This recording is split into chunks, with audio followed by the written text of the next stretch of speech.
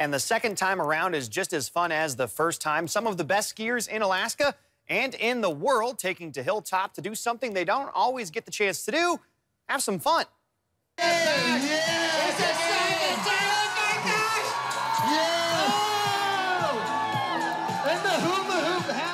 The Alaska Nordic skiing legend, Keegan Randall and Haley Swerble with the very close finish there. Swerble getting the best of the legend this time around. As you can see by the outfits, it's all about having fun.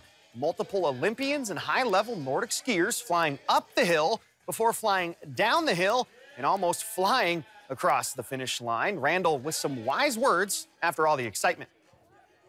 Well, you know, I think the best parts of our lives are lived just outside our comfort zone. And, you know, there's not too many things these days like I used to have when I was racing. So it's fun to come out and know there's going to be great competition, you know, going to be some big air and such a fun atmosphere.